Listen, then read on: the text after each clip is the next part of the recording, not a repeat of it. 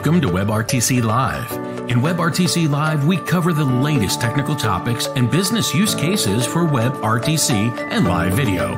As always, this episode is brought to you by WebRTC.Ventures, leading integrators of WebRTC video into your custom application. Welcome back to WebRTC Live. I'm your host, Arin, founder and CEO of WebRTC.Ventures. WebRTC.Ventures is a custom design and development agency focused on building live video applications. We're here to help you take your application live. You can learn more about us at WebRTC.Ventures. Thanks for joining us today live on YouTube, LinkedIn, and Twitch. Welcome also to any of you watching a replay of today's event. For those of you with us live, you can ask questions throughout the stream by leaving a comment in whichever platform you're viewing this on. For today's episode, I'm joined by Sandro Gauci, who will be discussing the WebRTC vulnerabilities and the attack surface. Sandro is the founder, CEO, and Chief Mischief Officer at Enable Security, RTC security audit and penetration testing experts. And to the real-time communications community, is also known as the original developer of SIPVicious, the open source security suite for auditing SIP-based VoIP systems. Thanks so much for joining me today, Sandro. Thank you, Arin. Thanks for inviting me here. It's a pleasure to have you. Enjoyed meeting you at the TAD Summit last year, and some excellent presentations there. And yeah, I think this is going to be a really interesting conversation for our viewers today. Why don't you start by telling us a little bit more about yourself and the work that you do at Enable Security? Sure. Yeah, I'm Sandro Gauci, and I'm the founder and CEO of Enable Security. And, you know, my team and myself, what we do is we help companies with real-time communication security, and we take an offensive approach, as in we help companies do security testing of their real-time communication systems, applications, and so on. Then that involves voice over IP and also WebRTC applications. And we do penetration testing. We have the tools to do that as well, our own tools, SIPVicious Pro and other things that are coming out.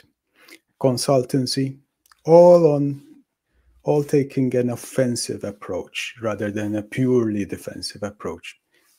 The idea is that offense should inform defense. Absolutely. So what phases of kind of the life cycle of an application development do you typically do that work? Well, across the whole spectrum, quite often we test ready-made products. So quite often it's at the end, but there's a huge shift in security nowadays. You know, the idea that shift left, it's called, the idea to go at the start and start doing security testing and start thinking about security from the start, designing with security in mind. And I think there's a huge advantage there, because security gets more and more expensive the later you do it, or the more you ignore it. Yeah. Give it to the end. Yeah, absolutely. So in WebRTC security, a lot of times, you know, people talk about how our traffic is encrypted, and that's what they think about as what WebRTC security means. But there's a lot more to it, as you know. And so, yeah, let's go into, you know, what is the attack surface on WebRTC? What are the types of vulnerabilities that you encounter most often? Mm-hmm. I'll be showing my mind map soon. So yeah, we came up with a mind map. The mind map focuses more about on the infrastructure. So we're not really talking about the client-side stuff, the WebRTC framework and so on, but more about the infrastructure. And there's a lot to think about, right? You can see the mind map from a distance. You can see that it's relatively complex. It's not extremely complex, but it still works in progress. It's definitely not complete. But I find that mind maps like this help us, are really great at breaking down complex ideas. And so this is kind of very useful for us to to think about the attack surface of WebRTC infrastructure. So yeah, there's the title there. And what I mean by attack surface is, of course, it's kind of, when you're thinking about what vulnerabilities a system has, you're thinking about the attack surface, right? What sort of features are there and how can they be attacked? The more features or the more code you have or the more applications you have, the more you're likely to have a larger attack surface and therefore more things to secure, more things to worry about, I suppose. And in the WebRTC infrastructure world, we kind of, in our case at least, we kind of split them down into 4 different topics: signaling, media, net traversal, and gateway. And I will briefly describe them, each of them. So let's start with signaling. What do we include? We include with signaling, well, you could have SIP over WebSocket, or you could have XMPP over WebSocket, or you could have custom protocols. In fact, with VoIP, you used to have custom protocols, proprietary protocols from the different vendors, Cisco, Avaya, and so on. They all had that. Nowadays, with WebRTC, you also have that because the standards don't really define a signaling protocol as such. So many use their own. But the truth is, they all have similar features. Especially, across the board, right? You need to start and stop video calls, the media. That's definitely common all throughout, and many other features are also common. So when we think of signaling, that's definitely something very interesting from an attacker's point of view, and I will dive into that a bit later with a demo. And then there's the media. What about the media? Well, there's RTP for audio and video, there's SRTP to encrypt RTP, and there's the TLS. And all of these carry their own attack surface. That's why we kind of split them. And I will not go into detail when it comes to the media attack surface here, because we don't have hours and hours to discuss. But as you can see, there is already a bit of, quite a few attacks that we have done. So this mind map is based on the sort of vulnerabilities that we have tested and we have found during our work. But something that I should mention when it comes to the media is that this is very much works in progress, and we're still discovering new vulnerabilities that affect media in a WebRTC environment. And then there's net traversal. What we're talking about is ICE and stun and turn. And I will also be discussing this later on. I will go into one particular vulnerability. And finally, there's the gateway. The thing is that anything that connects your WebRTC application to a different network, maybe you want to make dial out from your conferencing system, or vice versa, you want to dial into your video conferencing system, well, you need to connect it to PSTN, or you need to connect it to your VoIP system. Maybe you have a phone system that you want to connect to your conferencing system. So yeah, we're talking about VoIP, PSTN, or both. And this is kind of not well explored, at least from our end, but I think not many people are exploring this. But something to keep in mind if you're a developer working on this part of the infrastructure, protocol conversion might be problematic when you convert from one, let's say, proprietary signaling protocol that you're using in your WebRTC application to, say, SIP. You might have problems there when translating from one protocol to the other. Those vulnerabilities tend to be very specific, but that's why the question marks, but very interesting, of course. And message processing, how you process incoming messages, incoming signaling. That's also a problem, of course. But yeah, it's very specific to each platform on test. So let's go back to signaling. The attack surface here is quite interesting. Most protocols have well-known vulnerabilities. SIP, we have done a lot of work in SIP, and as have other people. And there are vulnerabilities that are specific to SIP. There are vulnerabilities that are specific to XMPP as well, if you're using XMPP for your platform.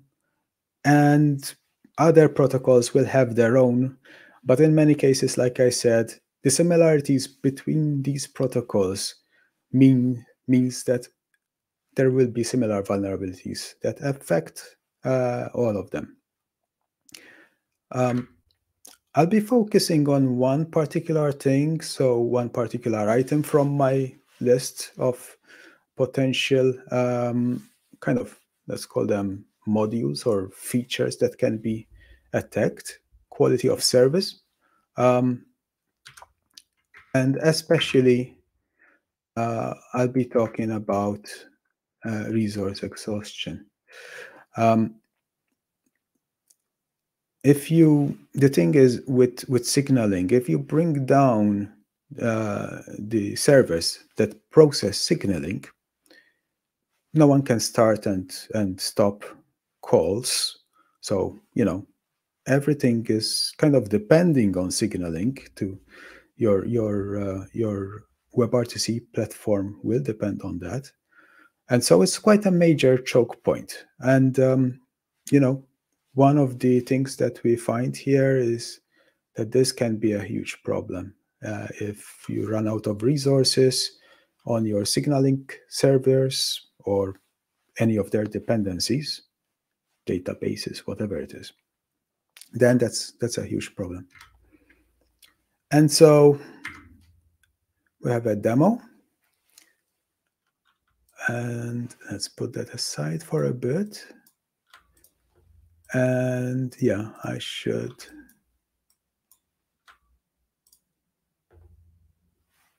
So we have our demo server, we call it, where it's vulnerable to a lot of security issues, voice over IP and also WebRTC. And we have, I'm going to start the developer tools so that we can check out what's happening here. And on /call, there's a bit of a hidden sort of, not so well hidden, but there's a hidden interface there. And of course, you don't want to start a war, but if you go to perform a call, you can then instead start a call instead. And we can see this is using WebRTC. It's using SIP over WebSocket. And if I call 1200,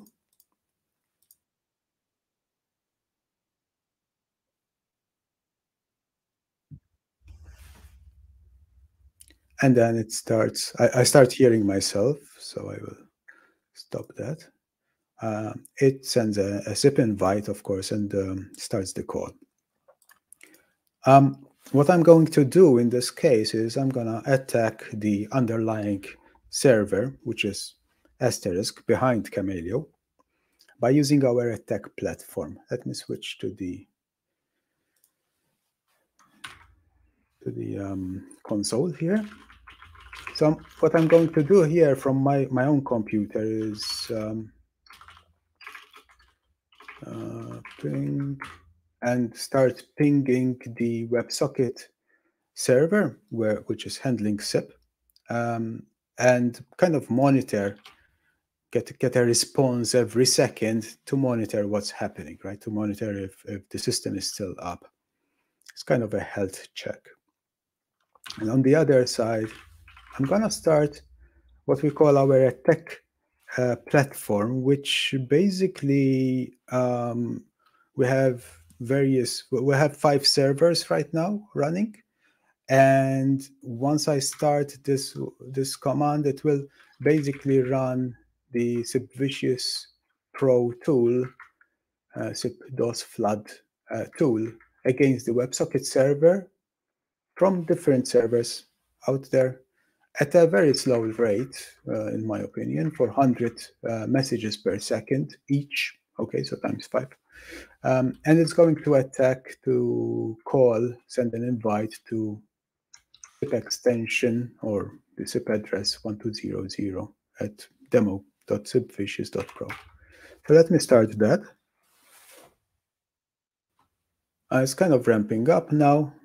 Told our kind of bots or DDoS agents get started, and immediately you start noticing, a timeout detected, right? Now, if I go back to here, I clear a bit the screen. That's where the SIP messages are being sent, and try to call again.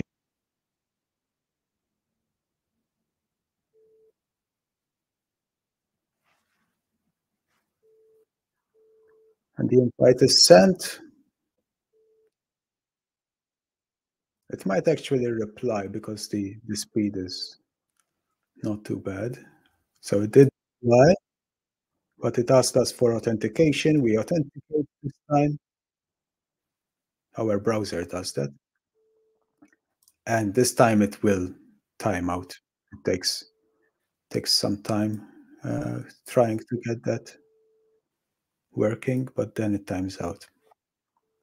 Now, if I stop the attack, it should recover, and we will see that it will recover over here eventually.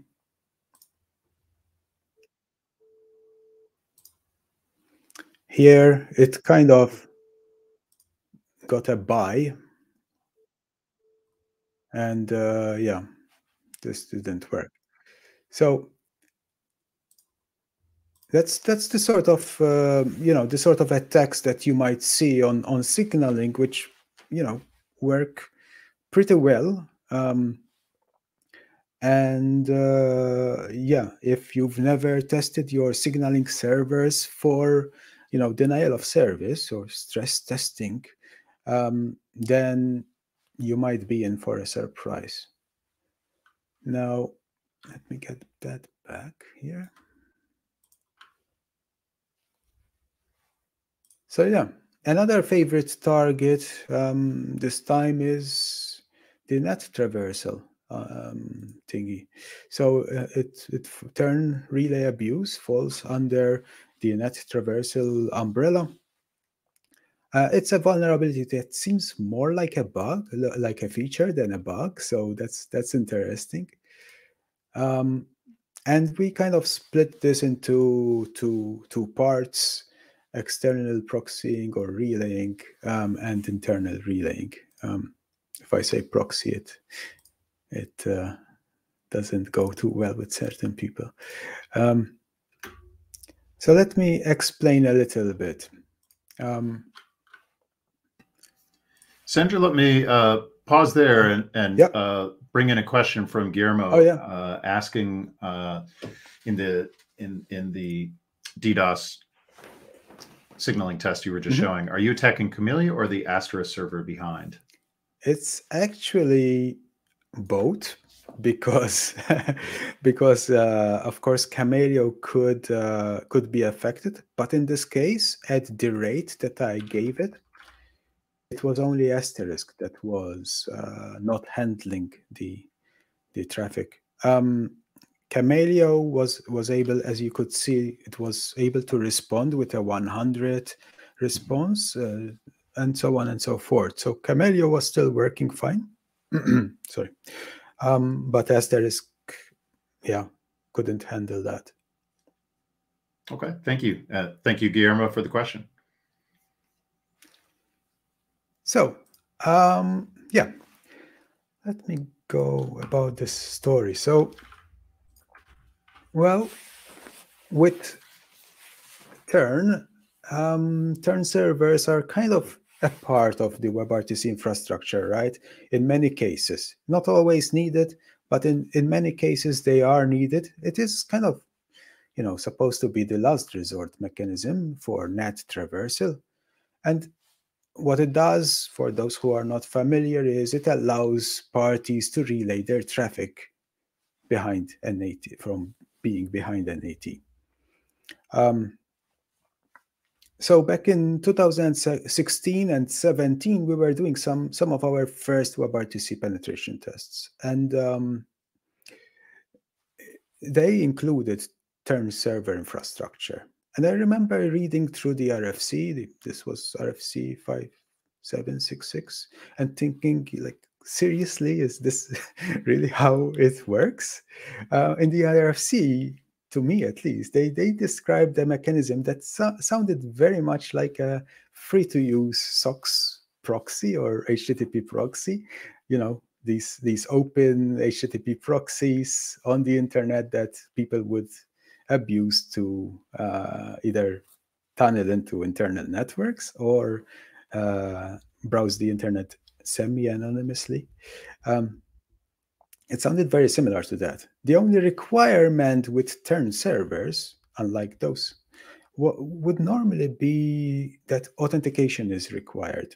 So you couldn't just use a turn server like that. But the thing is that the credentials, they need to be dispensed to anyone using the WebRTC platform. So if you have a video conferencing system, you need to give those credentials away. They might be temporary credentials, it doesn't matter, but the users get credentials.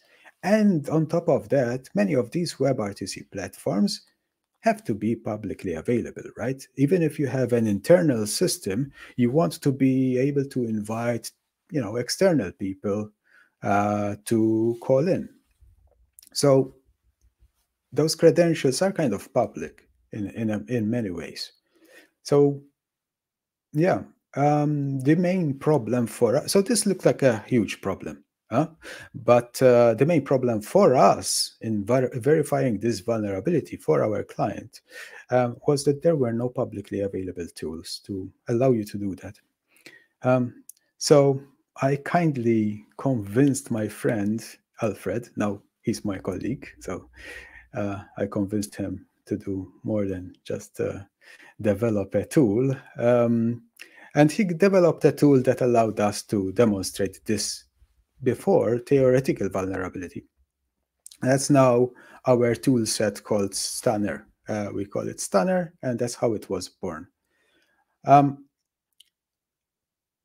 And then, so with this, so we found out, okay, there really is a problem for our clients.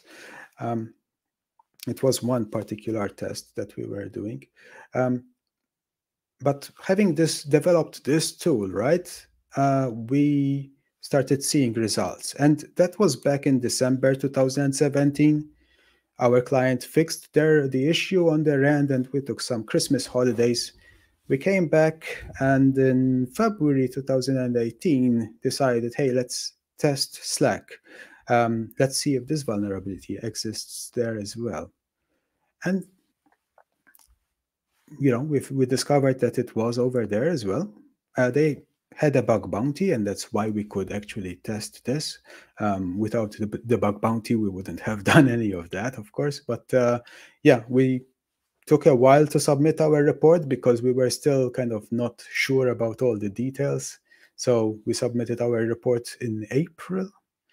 And after a bit of back and forth, yeah, they pushed a fix. We verified the fix on their live servers. And fast forward 2 years later, in 2020, our report was made public. So yeah, this is our report. And yeah, we, of course, included screenshots and videos eventually.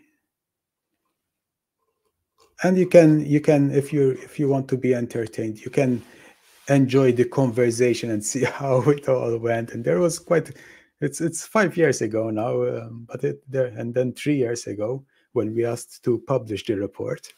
But eventually we could publish that and talk about it at the conferencing, voice over IP conferences. And we published the blog post that went quite well.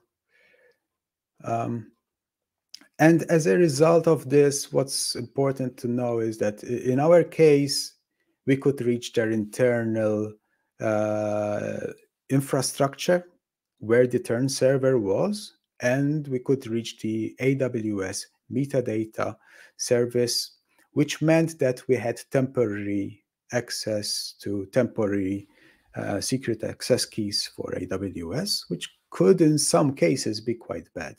It's not always bad, depending on how you configure things, but we could also reach other internal services. And the thing is, if you have an internal network, quite often, services don't require authentication or require weak credentials. The security inside is much, much softer than it is on the outside quite often. So that's why this tends to be a problem. It allows you to reach internal services. So yeah, we published that. I suppose there were a lot of security people, security teams scrambling to fix their own. And then the story does not end there, because it was still on our mind, and we knew that this vulnerability had to be present elsewhere. So we decided to check out what other bug bounties there are, where we could, because we were seeing this on our clients' applications, right? But we wanted to understand how widespread this is. Is it just what our clients are using, or is it more than that? And therefore, we spent some time, and we found different vulnerabilities, because we were looking at WebRTC vulnerabilities as such. But out of the 3 different vulnerabilities, one of the major ones was this same turn relay abuse vulnerability, and it affected, well, in this case, it affected 8x8. There was some vendor who had a bug bounty but did not want to be named, so we will not name them. And we could reach the AWS metadata service if they were on AWS quite often. We could reach other things like, I think they had a telnet server or something like that, the co-turn administrative interface. So it was quite interesting. And then fast forward October 2020, we were preparing for that summit. And while preparing for that and going to talk about this vulnerability, and we discovered that co-turn by then had some protection mechanism in place to prevent people from connecting to 127.0.0.1 to the local host IPs. But while doing some tests, we realized that this could be easily bypassed, because you could, instead of specifying 127.0.0.1, on many Linux systems, you could specify 0.0.0.0, and it would have the same effect. Slightly different, but it would have the same effect. We also realized that IPv6 might have similar issues. But the thing is, again, we didn't have tools that supported IPv6. So we didn't have tools that supported relaying traffic over turn to an IPv6 address. So we added support to IPv6 on our toolset Stunner. And there were other bypasses there. This could be reproduced on our demo server as well, and one can watch a short video demo here showing how to bypass, how to reproduce this problem and bypass some simple protection on our Nginx web server. And people can do it by testing our demo server. And yeah, and then Cotern actually fixed it, and they issued some advisories, and yeah, that was great. It went really well there. And then last year there was this blog post by Christian Melmauer. He goes by the nickname of Firefart, excuse my French. And he released a blog post and advisories regarding Cisco Expressway. And one of the main issues that he found was the turn relay abuse in this particular product. And he also, I'm mentioning this because he also released a tool called Stunner, which is similar to ours, does the same thing, but it's not the same software. So it was developed separately by him on his own, and it's open source, unlike ours, which is great because we now recommend people to use his Stunner, since ours is unfortunately not open source. So that's great. And yeah, and that's the story so far with the turn relay abuse. It's a very interesting feature that can, unfortunately, in the WebRTC infrastructure, that can unfortunately be abused for doing things that maybe could lead to a security compromise. So yeah, this was our mind map so far. It's incomplete. We're still learning a lot about vulnerabilities that do affect WebRTC, but I hope it kind of gives you an idea of what sort of vulnerabilities can affect the infrastructure when you're thinking about WebRTC. Because the thing is, we're often the first thing you find when you look up WebRTC security, you find, oh, it's secure, therefore there's nothing to do. Well, yeah, it does come with a secure design, and it's definitely much better. It's definitely much better than voice over IP in many cases. There's encryption for the traffic, there's a certain enforcement, but there are still things that can go wrong. It doesn't come with a free and secure infrastructure. So that's something that many companies need to think about. Thank you, Sandro. Yeah, as there are definitely some built-in security aspects to WebRTC, but there's so much more to consider. I mean, you've been focused on the infrastructure security aspects.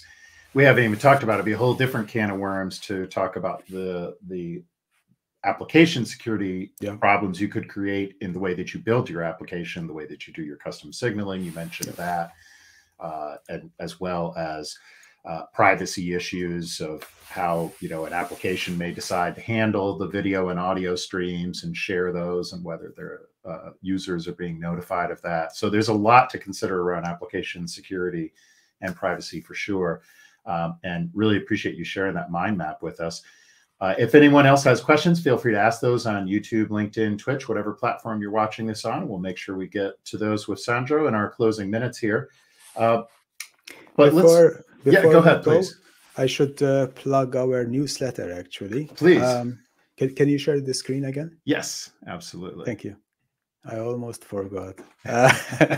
So yeah, that's our website, and rtcsec.com/subscribe is how you get the newsletter. And what we do in the newsletter is we go through the past month and we talk about RTC security. And we look at the different news that came out that has some relationship to RTC security or presentations and so on and so forth.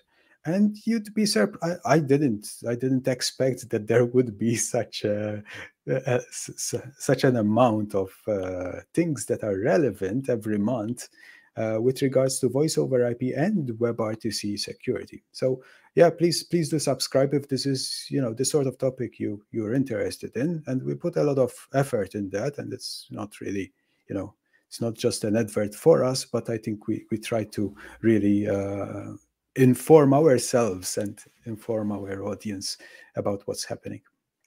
Yeah, absolutely. We definitely encourage our viewers to check that out at enablesecurity.com and the newsletter as well. I can definitely recommend. Thanks.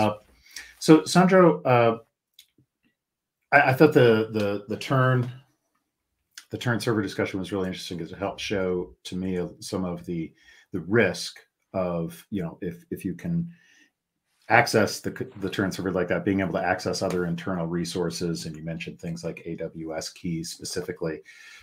So that's really interesting. That's a good example of something that's very specific to WebRTC. How in what ways in general does testing security offensively for WebRTC differ from broader application security testing as well as VoIP? Okay. So let me start by saying that there are a lot of similarities between testing custom applications and WebRTC platforms. Okay.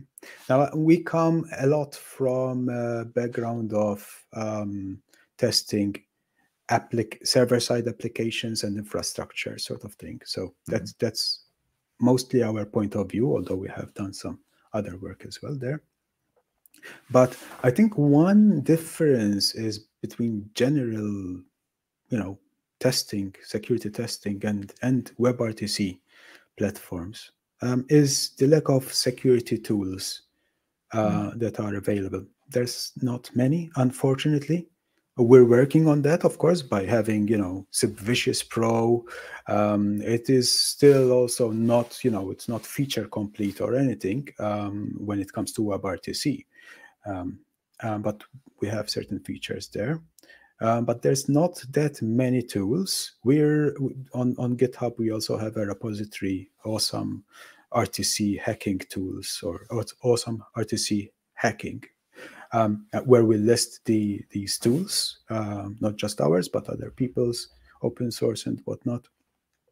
But there's not many tools that help you. So there's that. And with that, also, there's not a lot of knowledge in the security community on the various components of that make up the WebRTC landscape, you could say. So we're also trying to work on that, but of course, there needs to be more. Our publications and our newsletter, I hope that works, but we're also still learning. I think it's kind of pretty new as technology, so there's that. And besides, we're taught that it's secure, so keep away. Right, exactly. Yeah, it's sort of like however we're also always taught about WebRTC that you can build all this with just a couple lines of JavaScript, and that's another example of things that we say about WebRTC that are maybe a little bit overly optimistic, let's say. Like WebRTC is secure. Please make sure, by the way, to share those links with me after the broadcast, and we'll be sure to include those in our blog post about this and for others to view as well. But yeah, I mean, WebRTC, it's the pain and the pleasure of working in a space like this, that on the one hand, it's there's a lot of creative work still to be done, a lot of interesting applications to be built, security work to be done, but it is also, it's quite a small niche, isn't it? And so there's not as many tools, perhaps, for that reason. It is. And it's great in a way, it's a very interesting area. Also, the security solutions kind of that come with WebRTC or in real-time communications in general, even voice over IP, they need to take into consideration that, it needs to stay real time. So, they cannot create latency. So there's Right. that as well. And security people don't really have experience with that. So in general, they add up things which create, which make systems less efficient, but more secure maybe.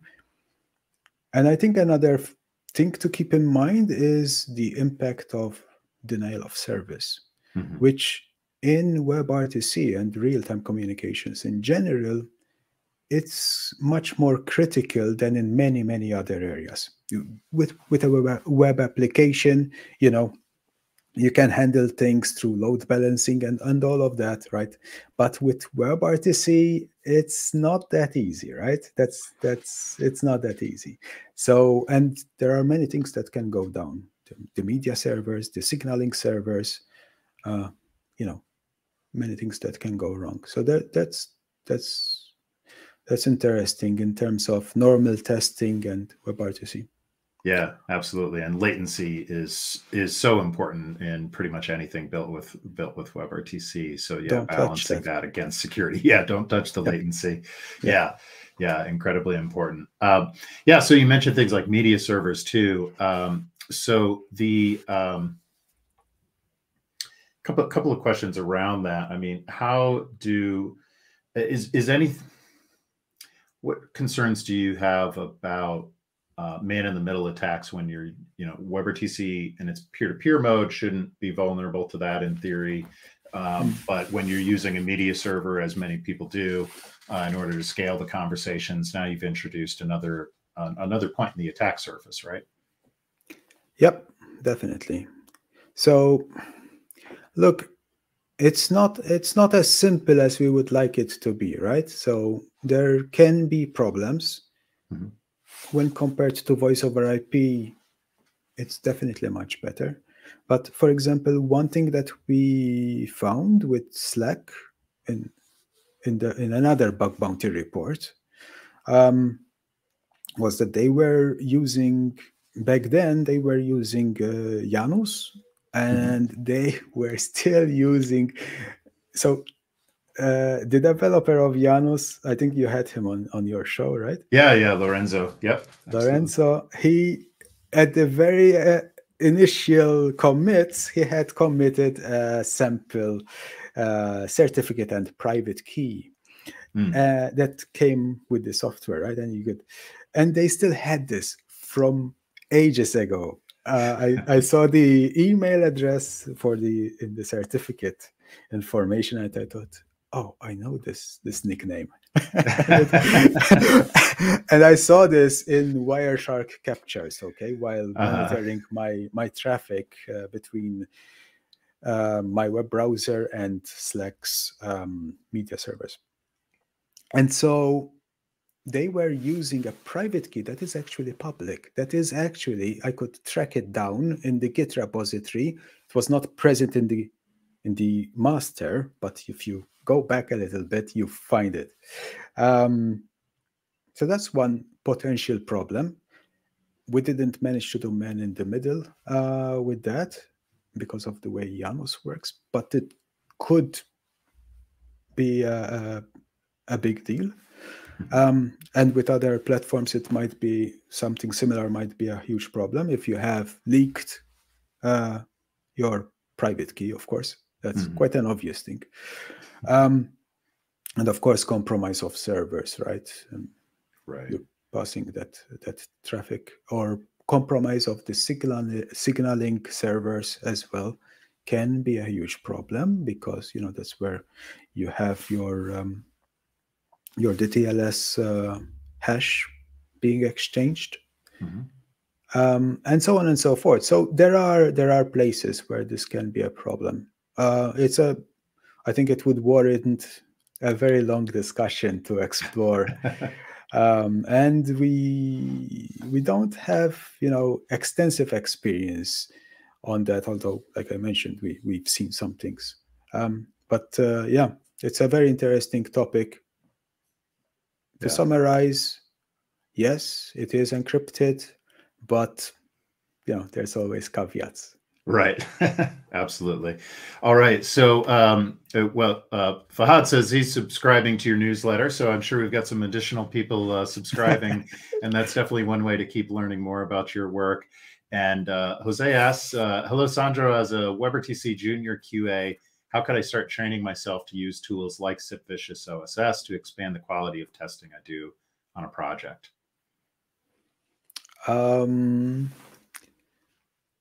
Well, SIPVicious OSS does not support anything related to WebRTC, so that's not going to be... You need the pro version for that, correct? You need the pro version for that. And what we do support is things related to the media, so security tests related to the media and SIP over WebSocket. Right now, we don't support custom protocols, and yeah, that's something that we would like to work on in the future.